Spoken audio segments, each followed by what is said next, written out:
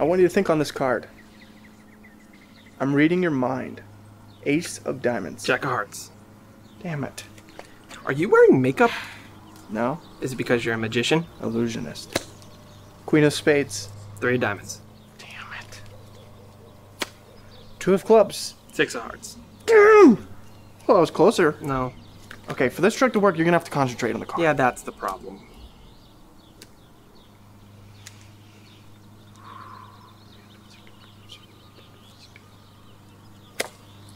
Concentrate.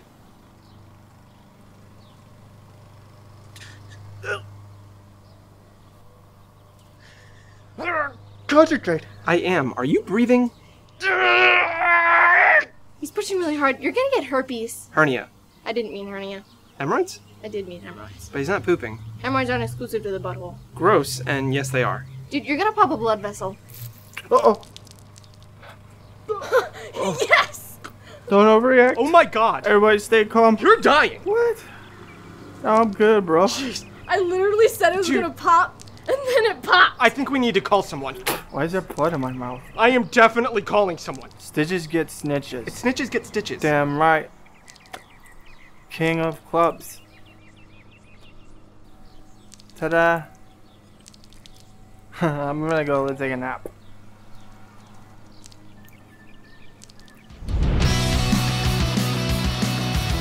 Welcome to Film Riot, the show that takes mystery out of the effects techniques, going to some of your favorite Hollywood films. I'm your host, Ryan Conley, and continuing our series of practical and visual effects marrying together to make some fun goodness, we did this. Uh-oh. Which you saw already, so there was no real reason to play it again. Uh-oh.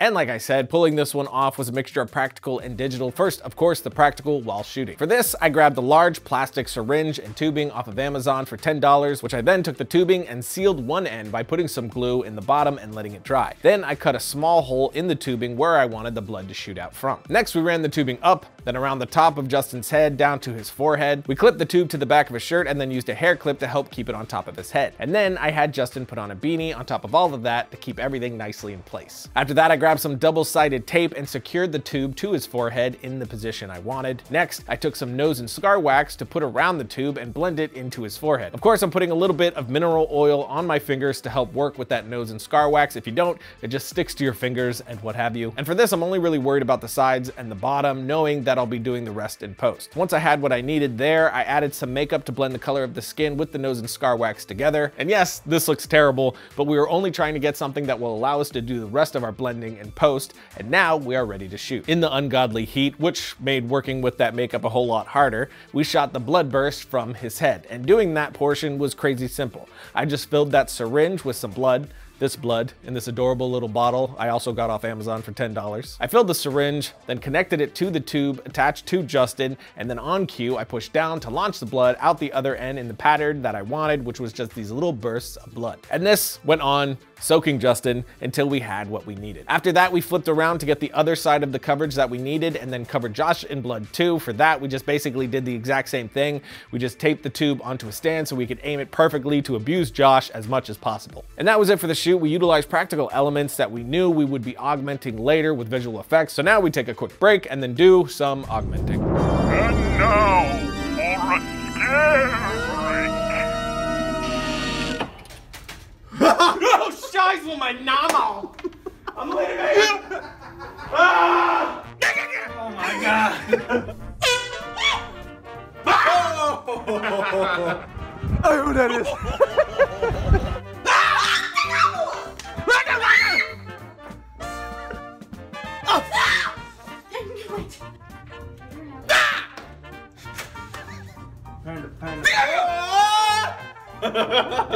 Happy birthday!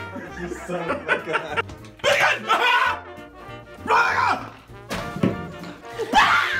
Golden. Always British. Oh! Dude, I almost seriously. Oh God, in all the world! What in the world? What was that? No, Riot actually has. Oh God! Oh God! Oh God! Yes! Yes! If you're a budding filmmaker, entrepreneur, innovator, domain.com is the place to go when that next idea hits you. When you buy a domain name from domain.com, you're taking the first steps in creating an identity for your vision, brand, or idea. The world's top 2 premier and most recognizable domain extensions are .com and .net, which means those are the ones that are going to help you build your brand and expand your presence online the best. And for a limited time from now until August 31st, you can get 35% off by using the coupon code FilmJumbo. When you get domain names, web hosting, and email, just use the coupon code. And when you think domain names, think domain.com.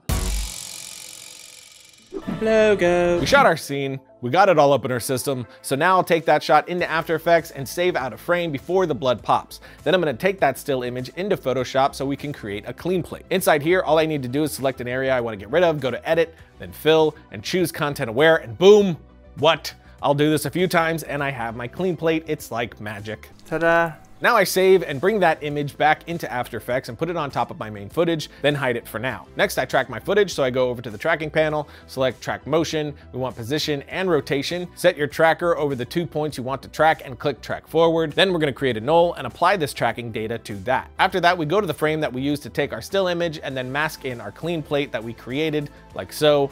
Have you ever tasted your own blood? It's not bad.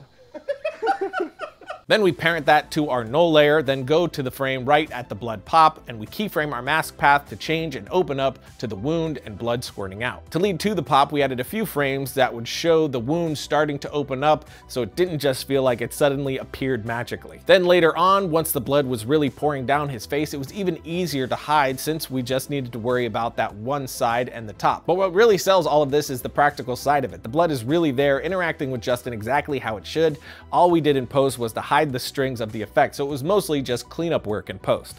And it's that marriage of practical and digital that equal the best end result. One without the other really wouldn't get us there 100%.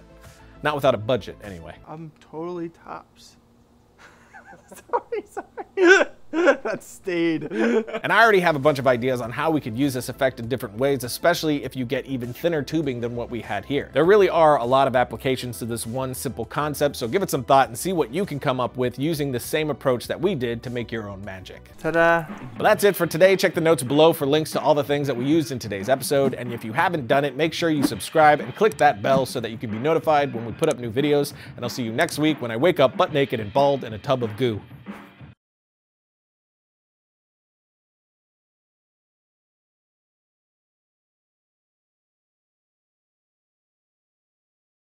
I passed out one time in math class just over a nosebleed, so I'm holding on pretty good right now.